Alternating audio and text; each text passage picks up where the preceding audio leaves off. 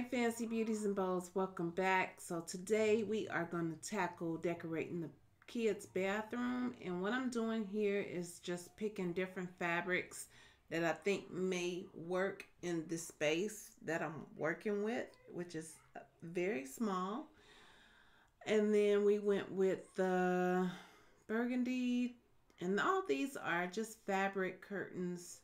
That one was a no. The white didn't do anything for the space, so we didn't go with that one.